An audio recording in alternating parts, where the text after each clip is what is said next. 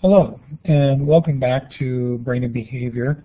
We're going to be talking about the visual system today. We'll talk a little bit about the stimulus characteristics that the visual system is processing.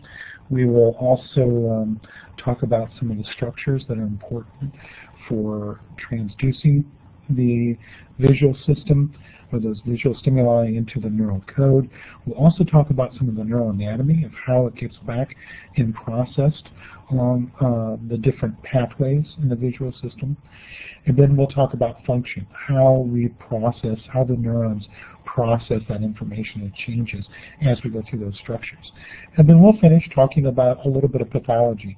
The pathology actually reinforces some of the functional changes we see occurring as we move through the visual system. Again, this is Chapter 9, the visual system, and let's go ahead and get started. So the stimulus that activates or is being processed by the visual system comes from the electromagnetic spectrum. The electromagnetic spectrum has a large range of stimuli within it. We, however, only process a small portion of that range. Now, we see that other animals are able to use parts of the electromagnetic spectrum that we are not. For example, both butterflies and honeybees are able to process information from this ultraviolet portion of the electromagnetic spectrum. We see that we can also use X-rays to visualize certain substances, and outside here we see gamma rays. So beyond this end, infrared, those wavelengths are within the range in which we can use for night vision devices such as cameras and goggles. And as we move further along, the wavelengths getting progressively longer, we see microwaves and then radio waves that's used to carry information between devices. Within the range that we can see, 400 nanometers would be around the blue, is what we consider blue. So if you're looking at something blue that's in your environment right now, that's emitting these wavelengths of 400 nanometers in length. And then we get right around green is going to be close to 500, yellow is going to be close to 600, and then red's going to be all the way over here at 700 nanometers in length. So that's the wavelength. And what we'll see is that there are several other characteristics of stimuli that come from this this modality, the visual system. First, like we said, the wavelength will determine the exact color that you're looking at, but we see that there's also a certain amount of purity associated with the wavelength that's being given off. So you can imagine that as you have more wavelengths coming together or overlapping or being produced at the same time, what's going to happen is you're going to have less purity and less saturation. So in our picture here, we see this is very low levels of saturation where there's multiple wavelengths that are coming in to influence that. Whereas we move progressively further right here, we see we have higher purity of the wavelength, and we're just exclusively looking at that one hue or that one wavelength, and obviously we have higher saturation. In addition, we can change the amplitude or the peaks and troughs of those waves. When we do that, we can increase the brightness. So what we see here is the change in the brightness of that stimulus that's there. So by increasing the amplitude of the wave, we're going to increase the amplitude, brightness, or the wave amplitude of the stimulus we're looking at. So given that these are all reflected off the stimuli or objects in our environment, how does the visual system process this? What are the structures that are important? And obviously an area that plays an important role in this is the eye. And you might remember back to gym class or health class talking about the structure of the eye and some of those critical features. We'll just briefly review them here. Remember, the cornea is that transparent layer of tissue that an image has to pass through. This is where you'll attach your contact lens that will then change the focus range here of the image coming through the eye. After the cornea, it has to pass through the aqueous humor. That is that fluid that separates the cornea from the iris, which is a band of circular muscles that can contract or relax to change the size of the pupil. The pupil here is that opening that controls how much light is let in. So if you're in a theater watching a movie and your pupils are going to dilate, they're going to get much larger, and when you walk out of the theater and it's in the middle of the day, you saw a matinee, if you will, you walk out and the lights are really bright, your iris is going to change shape so that your pupil will be much smaller to let in less light to try to protect the eye. So controlling the amount of light that gets in is the iris does it by changing the size of the pupil. Now, after the light makes it through the pupil, it will then hit a lens. And what the lens does is it will change shape to focus different depths of field. So if you're focusing something that's close, like you're reading, and then you decide to look up and see what's going on across the room on the TV, you'll have to change the shape of the lens to accommodate for those different distances. And so that ability to change the shape of the lens changes over time. And as you age, the lens tends to be less flexible. So when you're younger, the lens is very flexible and malleable, and we can change our depth of field that we're focusing. As you get older, it becomes less flexible, and so we can't distort the shape of it to accommodate different things.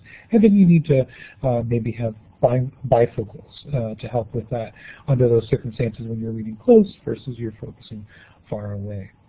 Now, after it makes it through the lens, it's going to then get back to the back of the eye, the retina.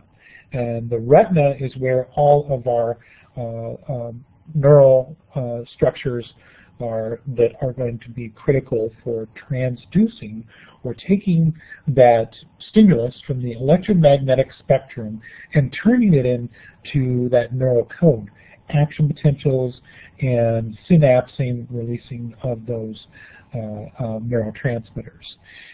So at the back of the eye, we have two important areas that I want to talk about briefly. One is the fovea. The fovea is where we tend to focus our visual information on.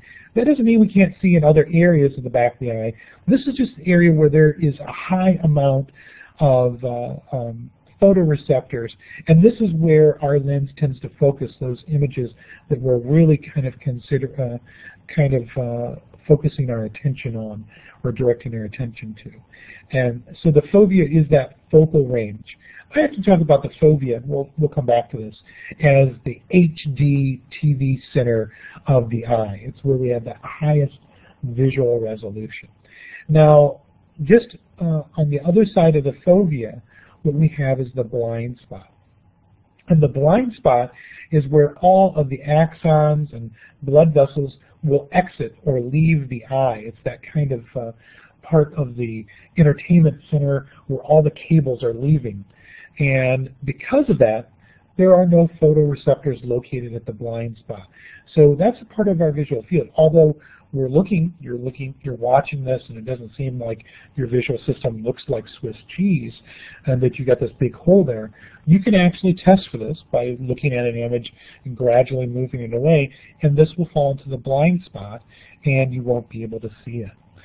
So the blind spot is an area of our visual field where we're not able to see information. And the surrounding tissue kind of fills it in. So as we move through the visual system, there's a lot of redundancy. And what happens is all these adjacent photoreceptors fill that in with what's going on around it. And it's able to make a coherent whole. Even though if there's a stimulus just specifically in the blind spot, we can't see it when it's positioned there.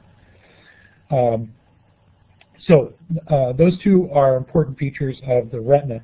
What we want to do then is talk a little bit more about the retina and those photoreceptors, or those sensory neurons that transduce take that energy, that stimulus from the electromagnetic spectrum and translate it into action potentials, that first kind of code that the central nervous system, the language that the central nervous system uses to communicate. So here we're at the back of the retina. This is the very back of the retina.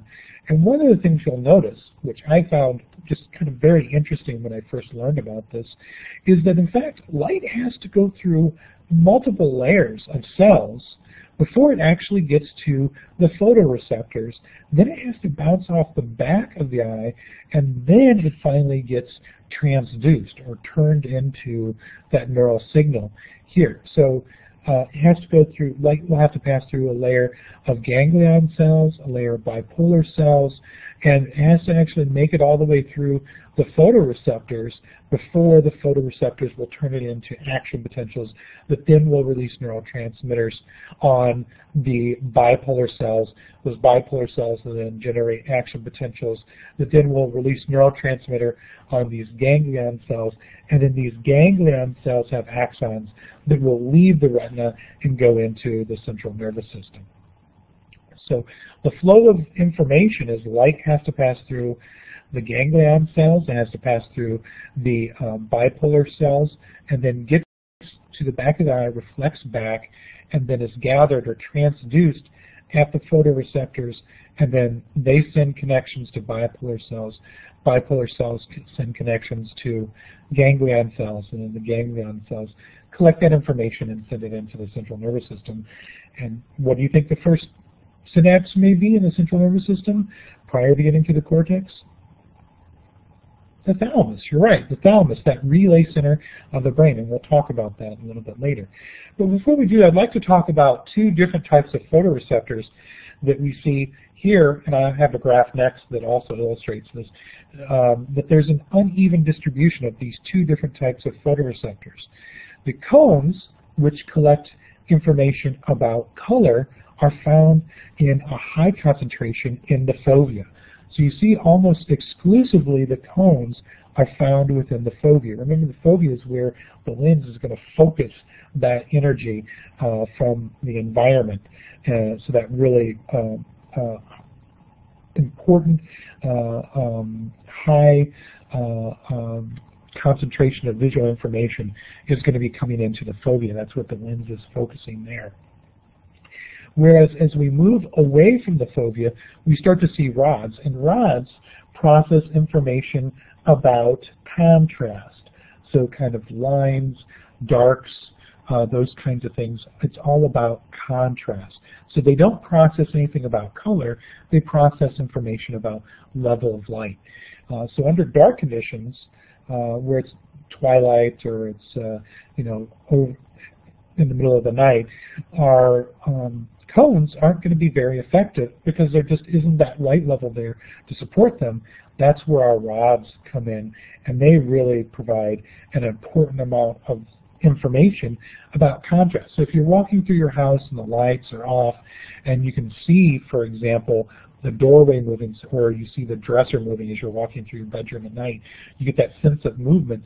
That's those cones, and you can't really tell under dark what color things are. You can just get kind of outlines of them, and that's that kind of combination of under light conditions you can see good color information, that's those cones. Under dark conditions you can get good contrast information about movement, and that's arising from the rods. And we see already at the retina these two different types of aspects of our visual world are separated out, and this will continue as we go through these additional parts of our visual world. Now, just a further kind of reinforcement of the distribution of rods and cones across the retina. I like this graph because it does a really nice job of showing you the retina from the temporal portion to the nasal portion. So from the side of the head, more lateral, to the nasal portion, which is more medial. What we see is there's a change in the distribution of rods and cones. Here we see towards the more lateral, there's not much in the way of rods and cones, but as we move more medial, rods increase in their density, much more so, and then we see cones don't really show much in the way of much in the presence here in the periphery until we get right here at the fovea. And we see that there's a high concentration and there's a very low concentration of rods. And then that changes as we start to then move away a little bit closer to the nasal portion here. And then here's the optic disc, showing that that part of the eye here where that optic nerve is leaving the vasculature, is coming in and out there. So there are no photoreceptors located at that area. And then as we get further and further and closer to the nose, we see there's drop down in rods, and we see the drop down in cones as well. So this is just going from the temporal portion all the way through the nasal portion. And remember, the back of the eye is shaped more like a cup, or as this curved aspect of it. And we'll come back to that when we're talking about the pathways. Another thing I just want to really reinforce for you is the fact that light has to pass through these ganglion cells, and then it has to pass through the bipolar cells. It bounces off the back of the retina, and then here at the photoreceptors, the cones and rods, it is transduced into the neural code. There it then synapses on the bipolar cells, synapses on the ganglion cells, and then sends those outputs out to the rest of the visual system. So there's that sequence of processing information where it has to pass, the light has to pass through these layers before it's even turned into an action potential, and then those synapses support that information. So we can talk about, after it's made it through these different ganglions into the visual system, we have three different pathways that we can talk about. And we'll spend only a little bit of time talking about our first two. The last one, the geniculostriate, will be the basis of the rest of our discussion for the class. So the retinohypothalamic is a pathway that's involved in processing a very small segment of the electromagnetic spectrum. It's basically kind of in the blue range, from 460 to 480 nanometers of wavelength. We see that it's a very small segment, and there are those segments of the retina from those ganglion cells that go directly to the hypothalamic nucleus component, and specifically the suprachiasmatic nucleus. This is a structure that is associated with the hypothalamus. And if you recall, that structure was involved in terms of many different regulatory functions. And one of the roles that the retinohypothalamic pathway plays a role in is the sleep-wake cycle. And we'll come back to this later on. That will be our last chapter we talk about sleep, that this pathway is important for regulating or being tuned to our environment, using those environmental cues to regulate when we go to sleep and when we wake up. So this part of the pathway is really important for regulating that we tend to go to sleep at the same time and tend to wake up at the same time. So this pathway is important for that. And what's nice is, and we'll talk about this, is that this pathway can be used to eliminate certain sleep problems or issues related to waking and sleeping. So this is the pathway that's going to be important for that. The next pathway, oh, and another thing, just a little fun experiment for you to try to also show you another function of the retinohypothalamic pathway is the fact that it's involved in the pupillary reflex,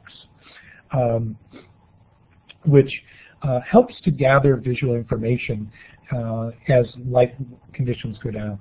So really what you can do is take your phone, your smartphone, and record, take a little video of one eye. So what you can do is have both of your eyes open and then take a video of one eye as it stays open and close the other eye. So right now I am going to videotape my left eye and I'm going to close my right eye.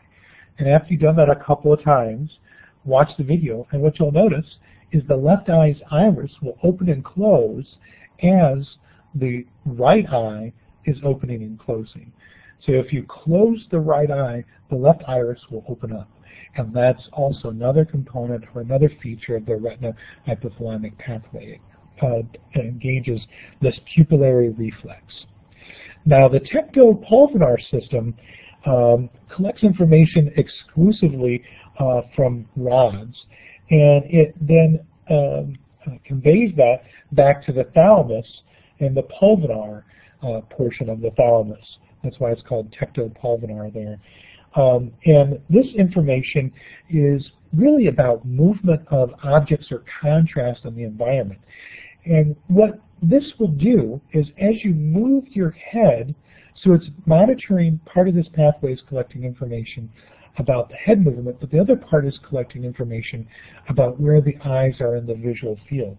So if you rotate your head across a room, so you're kind of looking from one end of the room to the other end of the room, it looks like a camera, right? It looks like you're just scanning and it's a continuous shot panning across a field. However, the actual purpose of this pathway is if you were to videotape, and this is where you can take a little video of your eye. Now take your smartphone and get a little video of your eye as you're rotating and looking across the room. Now watch that. What you'll see is that your eye will actually exhibit these little jumping movements. So as you're scanning across the room, what's happening is your head's moving, but then your eye is jumping to the next portion of the visual field, so it's a continuous flow of information. So again, stop this, videotape your eye as you look from one part of the room to the other, and you'll notice your eye will make these little jumps as you go through and looking across the room. So you'll be able to see that. And that's the tectopulvinar system pathway, what originates in the retina, collecting information from those rods about contrast, those lines in the environment. And as they're moving, this will trigger the eye muscles to move the eye to the next logical or continuous portion of the visual field. So it feels as though as you're scanning across, you are able to go to the next part, and it's a smooth transition. Now, the last pathway in the visual system is the genicular striate. And this is the one that we typically think of in terms of our visual field. And we'll talk about processing three types of information. First, form, the shape of objects. Next, we'll talk about color, what color objects are. And then we'll talk about movement, or how we detect movement. And this is all generated from the genicular striate pathway. And it starts here at the eye. And remember, we talked about the eyes as being curved. So they have this curved component here. They're not flat detectors, but they're actually partially curved here in the back. Now, one thing you'll notice is that we have our visual field, what we see in our environment, and it's continuous to us. But our eyes are actually breaking this up into different components, so that the portion of the retina that's closest to the nose, that nasal portion, is actually processing information about the periphery of the same side of space. So, for example, this left nasal portion of the retina is processing information about the left peripheral field of view. This right nasal portion of the retina is processing information about this right peripheral field of view. That's in contrast to the temporal portion of the retina, as we can see here, that is on the right eye, but it's processing information from the central portion of the left visual field, so right here. So if we were to shine a little light right here, that would go back and that would actually get into the temporal portion of the right right retina, the temporal portion of the right retina. So just a little light here will go back and it would be portrayed right there. So there is this kind of segmentation of our visual field. where the peripheral portions of our visual field here and here, these peripheral, are actually being processed by these nasal portions, whereas the central portion is being processed by these temporal portions of those fields on the other side. Now what happens is everything in our, for example, left visual field, this right area here, gets over to the, everything in the left visual field here gets over to the right hemisphere. And what happens is all that information from the nasal portion here, as you can see here, will cross over. So this nasal portion here crosses over. But everything here in the temporal portion remains ipsilateral, or on the same side of the brain. So if you kind of follow this back, if it's coming from the temporal portion of the retina, it remains on the same side of the brain, or ipsilateral, and gets back to the primary visual cortex, or we'll talk about that, striate cortex. But there has to be a synapse, and that's here in the lateral geniculate nucleus, which is a nucleus within the thalamus. Remember we talked about this as the thalamus is a relay center. Anything from the nasal portion of the retina, well, that crosses over the midline, so that would be a decussation. Remember, we talked about that during the neuroanatomy, that we have decussations, or fibers that cross over. And so this fiber is crossing over into the lateral geniculate nucleus and having a synapse there, part of the thalamus, and then it sends its projections back to the occipital cortex, or the primary visual cortex. So this is the geniculostriate pathway. It's involved in processing information about form, about movement, and about processing color. Those three different aspects of our visual world that we tend to most commonly think about when I say visual system. You say, oh, I recognize objects, I can see that those objects have color, and I can tell when an object is moving around in space. So those are the most typical things. Whereas we can see information from the retinohypothalamic and tectopulvinar systems are also important just for other aspects of our visual world that we might not be as aware of. So let's talk a little bit more about that processing of information. What happens when we come back to the lateral geniculate nucleus? And we can see, remember, already at the retina there was a separation. We had more cones located in the fovea, whereas more rods were located in the periphery. What we see here is that separation continues, where information coming from the eyes, everything, remember, from the nasal portion crosses over, and thing from the temporal portion remains ipsilateral, it gets over. So everything from that left field of view gets over to the right hemisphere. It has its first synapse here in the lateral geniculate nucleus. The LGN, the lateral geniculate nucleus, has layers. And what we can see is that information from the cones, that's color information that's in the fovea, is processed in layers 3, 4, 5, and 6. So layers 3, 4, 5, and 6 of the LGN is processing color information, whereas information from the rods that are located in the periphery, that contrast information, is only processed in layers 1 and 2.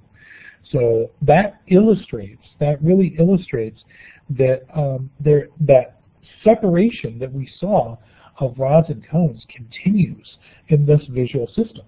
It continues as we go through here.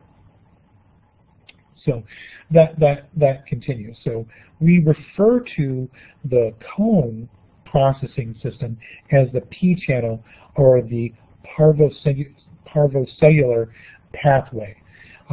Whereas information from the rods, that contrast information, as the N channel. And this continues from that information, that separation that we saw in the retina, to where we're looking at it from here in the LGN, or the lateral geniculate nucleus. Now, as we move back from the LGN, we're going to get into the striate cortex. So this kind of fully fleshes out why do we call this the geniculostriate pathway, because it kind of has that one component, the lateral geniculate nucleus, and it terminates here in the striate cortex. Now, in the striate cortex, we see there's a real interesting mapping going on in terms of how the world, what we see, this is a picture of what you would see in the world out there, where we have a visual left half and right half. We also have a top portion of our visual field and bottom portion of our visual field. And in the center portion of our field, that's where information from the fovea is originating. And what we notice is when we get back to, and this is what kind of slice of the brain? It's a sagittal section that is on the midline. We can see the corpus callosum here. As we get back here to the occipital cortex and we focus in here, we see that the image is flipped. So everything that was on the bottom portion of our visual field in the left visual field is now on the right, and it's on the top. And everything that was on the top in left is now on the bottom right, we see down here. Another thing that you'll notice, here is that while the fovea, that area of high focus, is a relatively small area in terms of the entire visual field, it takes up a lot of real estate. It takes up more real estate in the occipital cortex than all the periphery. So this is just the periphery right here. So there's an uneven kind of distribution of our visual field. So we have much more neural machinery set up to process this little square than what we have set up to process this entire area here. Just this little square gets all of this area here in the brain to process. We're processing that information. Whereas this entire area here only gets this small range. But it's far larger. So there's this uneven distribution of real estate in the brain to where the fovea gets a lot of real estate. That's where we have that, again, that HD, high visual processing of information. So a couple things to take away from this mapping of the world into the striate cortex. Everything that's on the left gets to the right hemisphere. Everything that's in the top portion of the visual field is mapped upside down, down here. Everything that's in the bottom gets mapped up here. And the fovea gets a lot more real estate than what you see all the periphery does. Now, from the striate cortex, we can also see there's divisions related to those P channels and M channels that we talked about. First, information about color and form that's going to be coming from the cones primarily, but not exclusively, will make its way to these blobs. So here we can see these tiny little areas that are darker in concentration, and anatomists were very creative and that they named them blobs, exactly what they look like. And that processes information about color and form. So if you were to stick a little electrode into one of these blobs and turn it on, you would report seeing colors or shapes, lines of certain kinds of orientation. So it's processing information about color and form. Now, if you were to stick an electrode into the inner blob region right here, what we see that it is most sensitive to, which is collecting most of its information from the rods, would be motion. So being able to detect movement.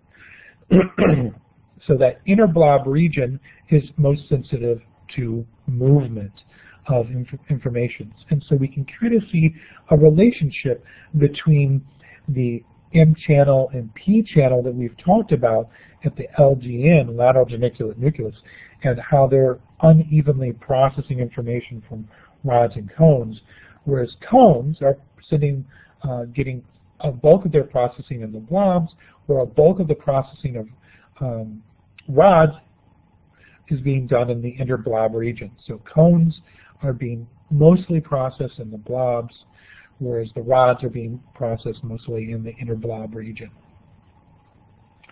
So where does the information go once it's been processed in this portion of the striate cortex?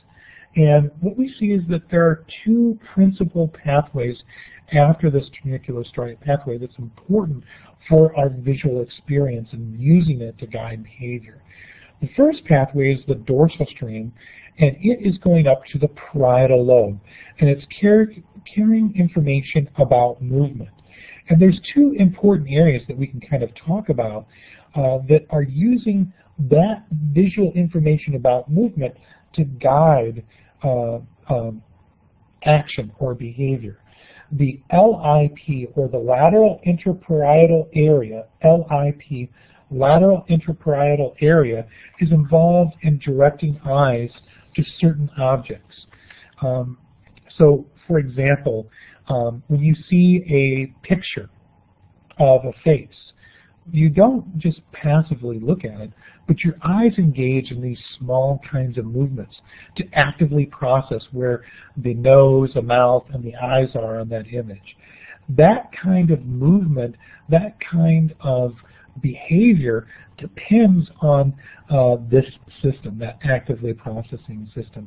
So the lateral intraparietal area, or LIP, is an area that receives information from this dorsal stream, and it's located right here in this picture, the LIP. In addition to the LIP that receives information as part of this dorsal stream, we have the AIP, or the anterior intraparietal area, and that receives information from the dorsal stream and is important for the visual control of reaching. So as you're reaching for your cell phone, you're going to have a certain kind of movement where you're guiding it based on the visual system, and that is also looking at your hand as you're moving and reaching for that. So that visual information is updated to help you reach for objects. So that those two structures are involved in those different aspects, the LIP in eye movements that are related to processing movement information, and reaching movements. So you can see that the dorsal stream is really involved in motion, directing, coordinating, and organizing motion, given the visual environment that we're in. In contrast, the ventral stream is involved in recognition of color and form. So it's involved in color and form recognition. And two good examples of processing areas within this ventral stream is the FFA, or the fusiform face area, which we can see here in red. The structure here is involved in processing faces. So if there's damage, and we'll talk about this later when we talk about pathology, damage to the fusiform face area will result in an inability to recognize faces, although you'll be able to recognize components of the face. So this is really important for recognizing faces. Another area in the ventral stream for recognizing objects is the PPA, or the parahippocampal place area. The PPA is important for recognizing scenes. So if you are looking through your pictures on your phone or other pictures that you have from childhood, and you're able to say, oh, I remember that's when we went to that cottage. Oh, I remember that's our old house we used to live in. Or that's my room when I used to have live in that room before I moved to a different room. Or that's my old dorm room. Those ability to recognize from a picture, or even when you're walking through an environment and you recognize where you're at in that environment, the visual characteristics of it are going to be processed by the PPA, or the parahippocampal place area. And so the ventral stream is critically involved in recognizing objects, both the color and the shape of those objects. So we've kind of talked about the structure. Now what we want to do is give you a little bit of background, or a little understanding of, okay, how do we build up these visual information so that it can be processed, the ventral and dorsal streams? How do we build that up? And what we're going to do is talk about the cell firing characteristics of 3 different types of cells that are found in the LGN as well as in the striate or the cortex. And we'll see that they have very different kinds of characteristics, and they start more basic and we build up from them. Now, I have included links in Blackboard under the content section for each one of these YouTube videos because they don't play very well or aren't captured very well in the Blackboard Collaborate. But I will be playing them here because I think it's good for you to hear me describing what's in the video. So you can actually go follow the link, pause now, and or wait for me to talk about some of the aspects of these firing characteristics, and then have the video playing in another window as I'm talking about it.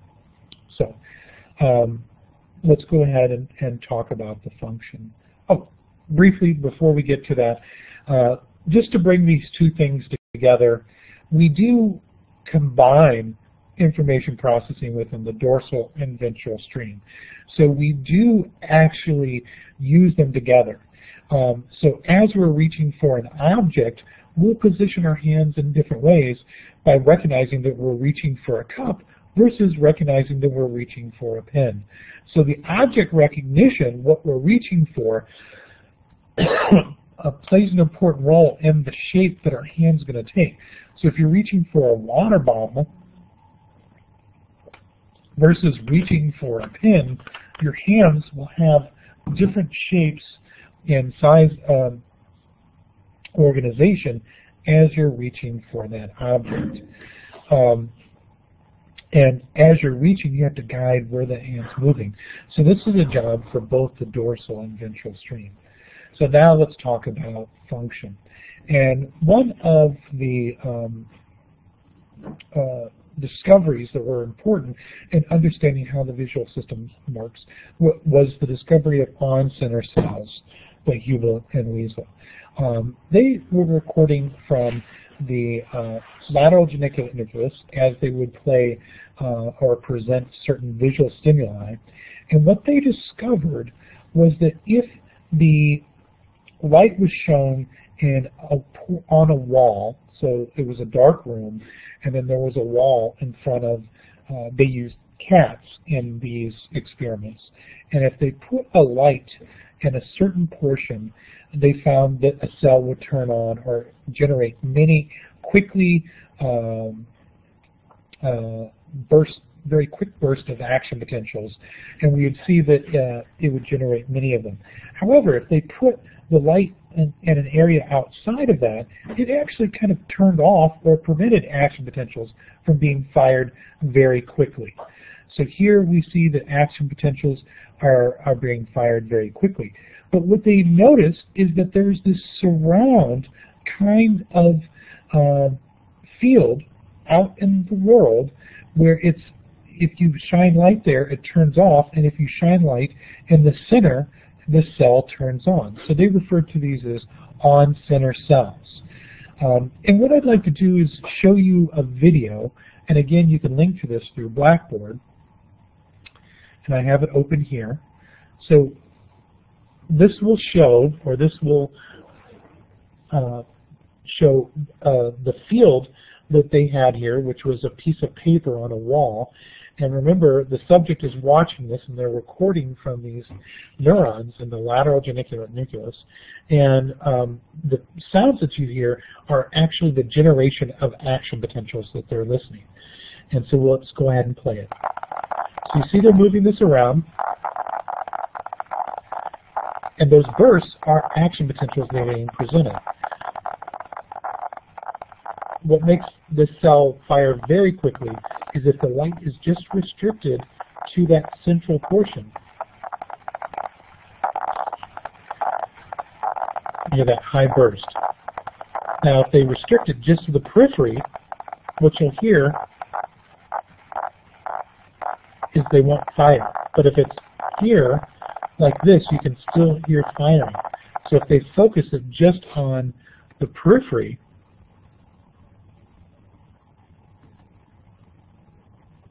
it'll turn off. Now, as you saw in that video, if you watched the rest of it, they also discovered, in addition to on-center cells, off-center cells that have the opposite firing characteristics. So let's talk a little bit more of why does it have this center surround kind of organization? Why is that important, or why is that relevant? Well, what happens is that we actually see that there are many center surround or on-center cells and off-center cells that have many overlapping fields. As you can see, the fields here overlap a great deal. And so if a light is shown or a line is shown, what's going to happen is that some cells are going to be turned off or other cells will be turned off, but there'll be a cluster of cells that will be able to detect that line. And because you have a center surround organization, you'll be able to detect them of any orientation. For example, look at this. Here we have a line where light's on this side and dark is on this side. These cells aren't going to be very active and not going to be generating a huge burst. These cells over here are, but cells that are right on that line, because part of it is in the dark and the rest of it is in the light, this cell will be active, this cell will be active, this cell will be active, and this cell will be active. And so we're able to detect that line of orientation through those overlapping fields. Now, if we had a vertical line, what would happen is that if it was right down here, this cell would be active, this cell would be active, this cell would be active, but these other adjacent cells would not be active. So with the center surround organization, you're able to detect lines of any orientation. Now imagine if we had, for example, instead of the center surround, we only had this half of the cell is on, this half of the cell is off. And that's the way they were all set up. In that circumstance, you would only be able to detect vertical lines. Or maybe the top portion of the cell is on and the bottom portion of the cell is off. In that situation, you would only be able to detect horizontal lines. So the center surround organization is essential for being able to detect lines of any orientation. So that's a really important aspect to consider here. These part of the receptive field.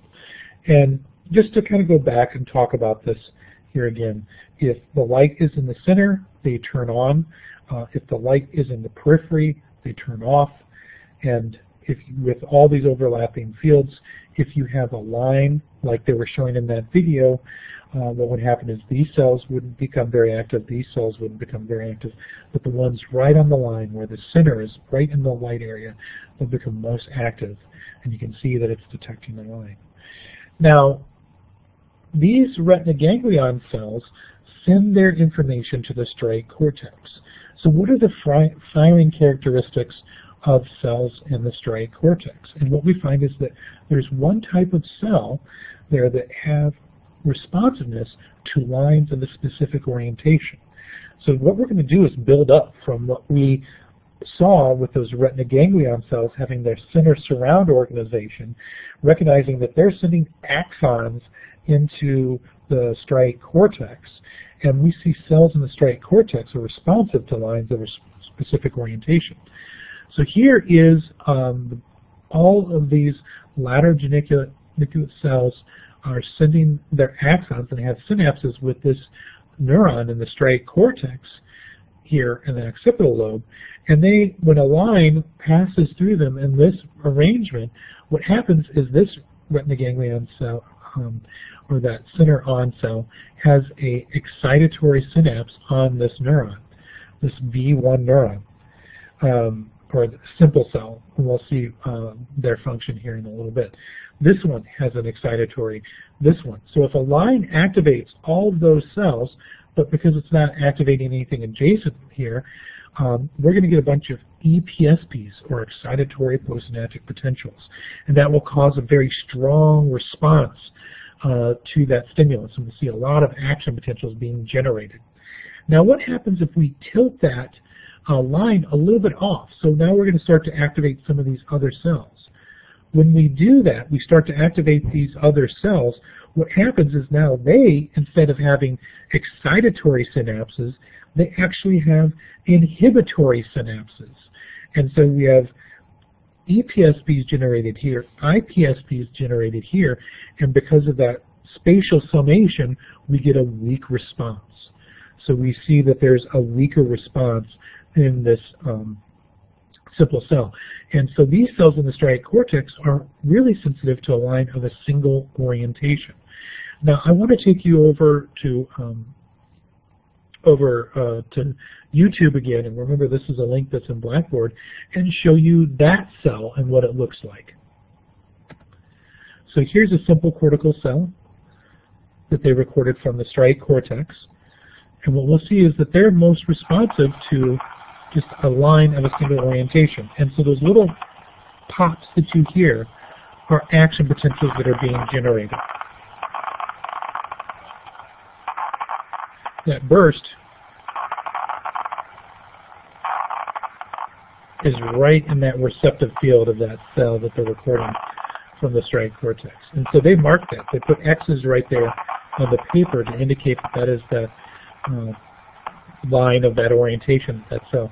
Now, when they're in the periphery, we see that the cell is turned off. So over here at the edge, that turns off that cell.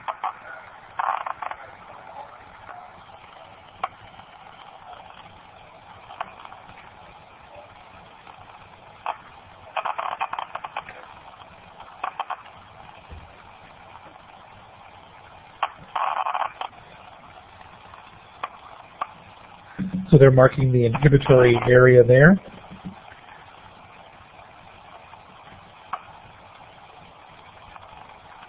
So when the light is in that area, they turn off.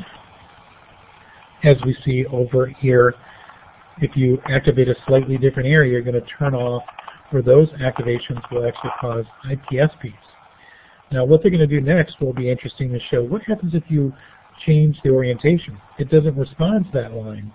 Now as it gets closer, it starts to respond more, and then as it starts to be, so we can hear clearly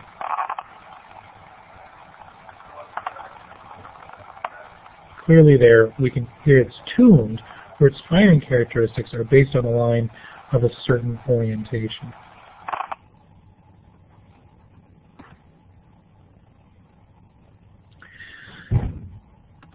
So this provides some of the basics of form, building up from these center surround, and then from those we can get lines. From lines we can start to put them together to make shapes. And so this is the basis of form perception or object recognition that starts in the LGN. Well, it starts with the cones and rods processing all that information about form, getting back into the LGN with those on-center cells, and then those on-center cells project here to the primary visual cortex. Well, we also see that there's another type of cell in the primary visual cortex. And another thing about simple cells here is that we can see some cells are sensitive to a line, a horizontal line, whereas others are sensitive to a diagonal line.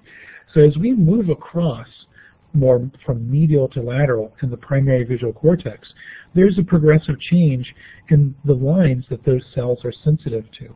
So not only is there a map of our visual environment, but that in that portion of our visual environment, the fovea, will have cells that are responsive just to a horizontal line, a slightly diagonal line, and it continues to change as you move from more medial to lateral. So we'll have some cells that are only responsive to horizontal lines, some cells that are only responsive to diagonal lines. And if you present a stimulus that's across those fields, that will turn that off. And then we see this kind of baseline level responding occurring. Now, in addition to those simple cells, we see what are referred to as complex cells. And complex cells have a baseline rate of responding, and if you play or if you present a line, it will start to fire, but if the line is moving in a certain direction, what happens is that causes a strong response. So as long as that line is moving, of a certain orientation is moving, we'll get a strong response. If it starts to be a line of a different orientation, we'll get a weaker response. So it is really taking some of the information from those simple cells about lines of a certain orientation and gathering that so that all those cells of that orientation are moving across a part of the visual field, taking all that information and summing it through time. And so you have that temporal summation, which is the essence of what distinguishes movement from static pictures or videos from a picture, is that a video occurs through time, whereas a picture is just one point in time. So let's see what these simple cell, these complex cells look like. So if we go here,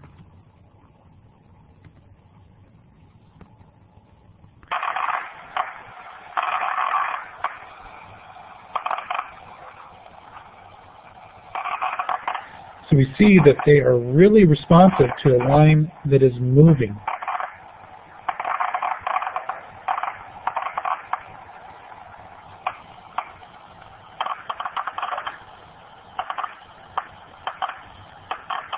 Each one of those pops is an action potential.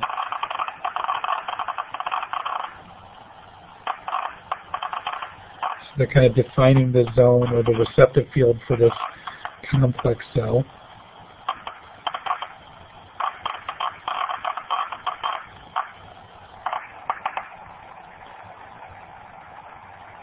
And so they're getting right within that.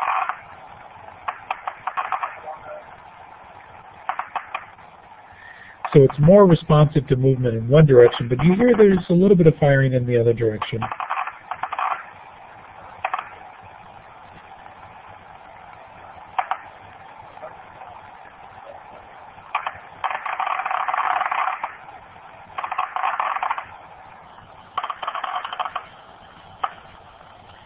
Now, what we see as they start to change the orientation of movement, it's not firing as quickly to where it's 90 degrees, we don't hear any firing at all. So again, these retina ganglion cells, these on-center cells are sending information to the simple cells. The simple cells are sending information to the complex cells, and the complex cells are collecting from multiple simple cells that are relaying different parts of our visual field. And as the line is moving across, you're going to get action potentials activated in all those simple cells. And because we have that temporal summation, it occurs relatively quickly in time, we get that sensation of movement, or we get that, that detection that that object is moving. So that's some of the function in terms of form and motion. What about color? And we have two aspects that we'll talk about, or two theories of how the visual system constructs color. And at one point they were thought to be opposing views, but subsequent work has shown that they actually just reflect different portions or different parts of the visual experience, different steps in the visual processing rather than opposing theories. The first theory was the trichromatic theory, and it was based on the finding that you can really, by mixing different wavelengths, you can create any color in our visual experience. So the projectors that you see in classrooms, what they're doing is they're projecting different colors, and combining them, you can create any color that you want. And the idea is that you can do the same thing within the visual system, is that we could have blue cones, green cones, and red cones, and because of the level of activity with a certain wavelength, we're going to have different perceptions or sensations of that color. So if a wavelength is in that 419 range, that will cause the highest amount of responding in our blue cones, but our green and red cones won't be very responsive. Now, if we have a color that's in that green area, which is around 531, our blue cones will be turned off, but our green cones will be active, and then our red cones will be less active. We'll have a very similar pattern if we get into the red range, where our red cones will be active, but our green cones will be less active, and of course our blue cones won't be active. So from this basis, you could imagine that all we have to do is look at the relative firing rates of blue, green, and red cones, and that's going to signal a certain color from the electromagnetic spectrum. And while that provides part of the story, and we'll see that's an important part of the story, it's not the complete story. And I have a little optical illusion here that illustrates that. That while this makes sense of how maybe we can see these different colors, we see that there are strong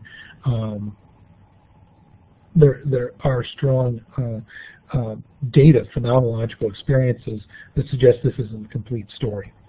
And so look at the center portion, this crosshair here that I'm presenting, and I have a link and drop in Blackboard to a YouTube video of this. Again, the video does have some bizarre music associated with it, so sorry about that. But what you can do is, once you get that going, focus in on this black crosshair in the middle and watch what happens in the periphery. So if you're focusing there, you'll notice the pink dots start to disappear, and they are replaced by a flashing green dot that's moving around. Now shift your attention to following that flashing dot, or that dot that's missing around, and you see that there's no green that's being replaced. Now if you go back to staring at the center, now you see the green dot starting to appear at the periphery. Now flash back and follow the flashing dot, you see it's not there. What's going on here? Why do we see these after images? So if you stare at this long enough, you can see the green dot replacing the pink dots. Why is this happening? What is occurring here in this illusion? And just from what we saw from the trichromatic theory, it can't account for this phenomenological experience of seeing these after images that are being left there. So what has been advanced is the opponent process theory, that yes, we have red, green, and blue cones, but they synapse on ganglion cells that when excited, they stimulate one color, and when inhibited, they stimulate another color. So excitation and inhibition, EPSBs and IPSBs, excitatory postsynaptic potentials, inhibitory postsynaptic potentials, will elicit sensation of different colors. And so what we have to do is then go through our basic colors and describe how this is activated. So if you present, let's talk about red, for example. You present a wavelength from the red portion of the electromagnetic spectrum that will excite our red cones. Excitation of our red cone will cause excitation of our red-green ganglion cell. And if a red-green ganglion cell is excited, it will signal red. All right, that seems straightforward enough. Excitation of our green cones will cause inhibition of our red-green ganglion cell. And if a red-green ganglion cell is inhibited, it signals green. So given this, excitation of the red cone excites red-green, and excitation of the green cone inhibits red-green ganglion cell. Let's go back and look at that optical illusion. So what's going on here is that as you stare in the center, what's happening is that the red is being removed, and because you've excited red for so long, it starts to then, when the stimulus is removed, it becomes inhibited. And that inhibition is causing that green to be seen when that red or that pink is being removed. So as you focus here on the center, what's happening is the red is exciting, but then when that red's removed, that cell, those cells representing that part of the visual field now are inhibited because it's been excited for such a time. When it's removed, it becomes inhibited and it signals green. So we're able to explain this optical illusion by the function of both the trichromatic theory, that we have these three different cones, and the opponent process theory, recognizing that excitation of the red-green ganglion cells signals red, inhibition of the red-green ganglion cells signals green.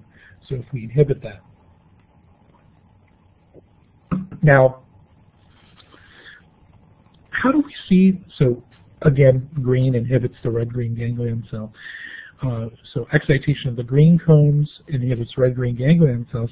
How do we see yellow? We don't have a yellow cone.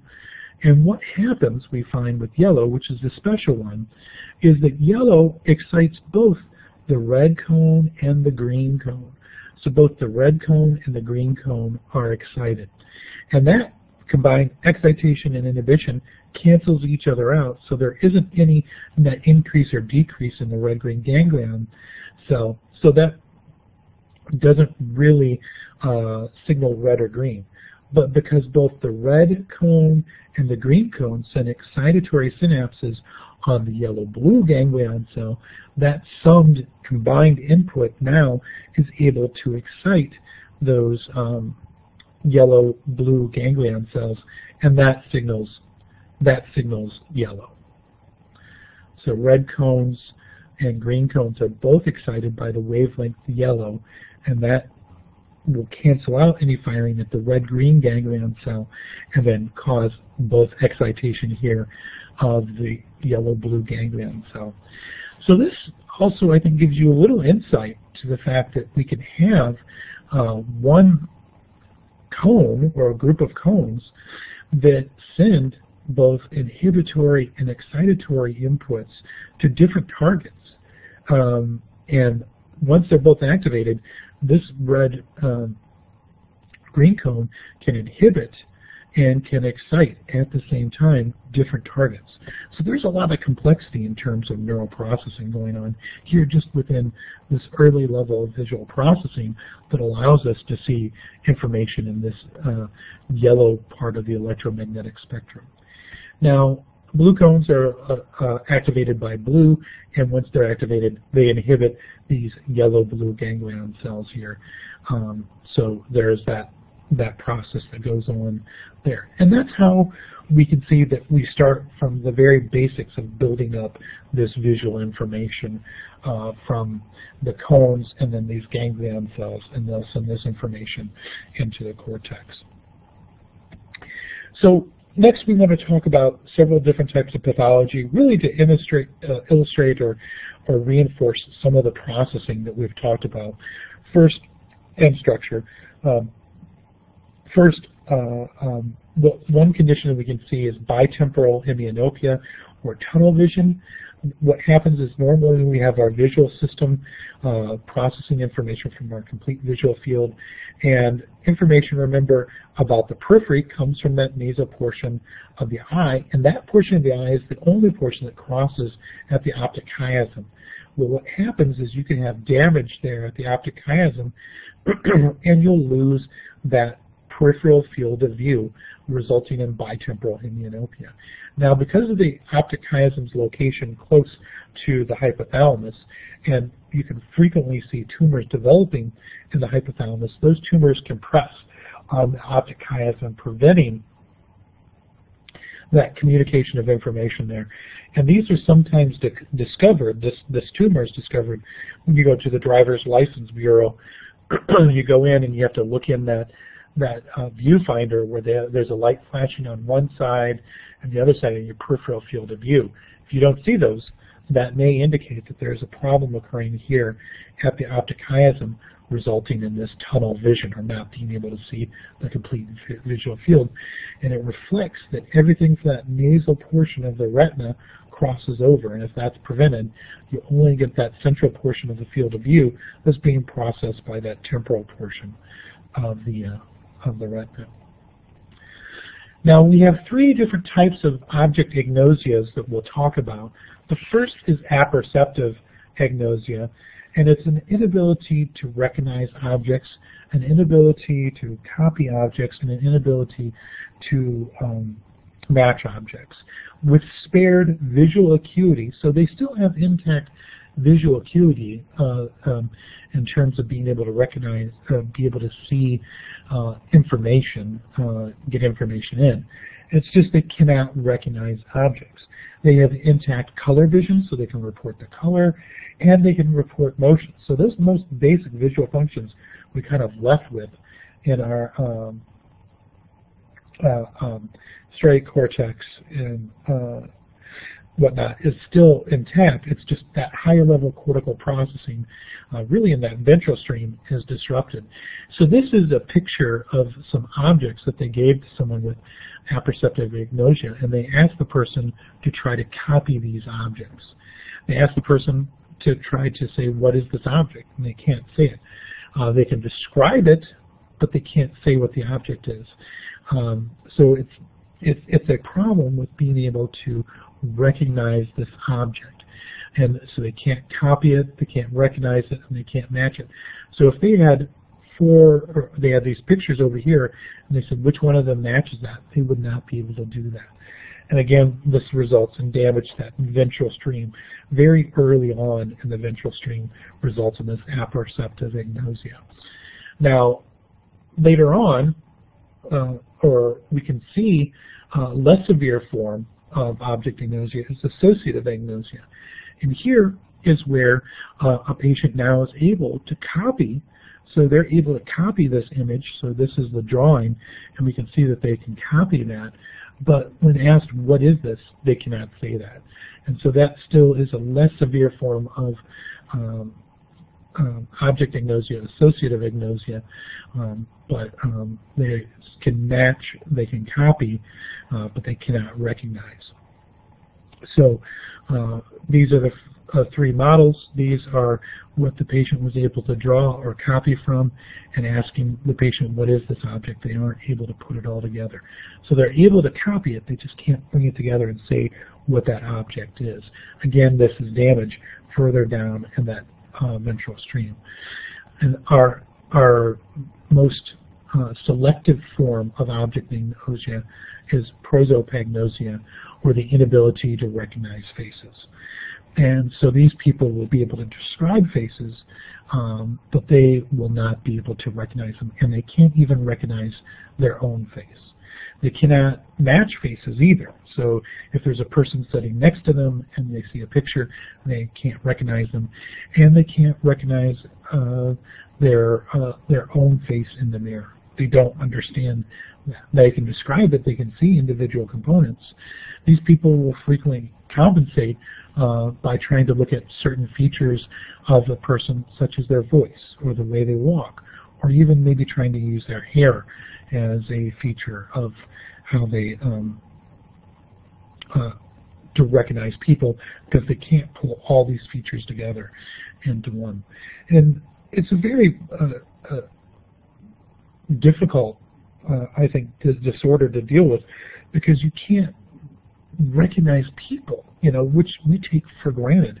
Being able to see a face of somebody that maybe only saw a couple times, being able to know that that person is familiar or not. So this is one of those very selective but impactful kinds of object agnosias that we can see. Now, I have included a video in Blackboard under the content section that describes a specific case of prosopagnosia, and I encourage you to watch it, look through it, and see how this disorder is impactful on this person's life. So again, you can watch that video. I won't play it here because I don't think it does a good job of capturing it, but I think you can get a lot out of it. So that is our last piece of information for the visual system. Again, please go through, review the slides, then try to take on the practice exams, and then try to go after the lecture quiz so that you have a good understanding of this material. We'll talk to you next time. Bye.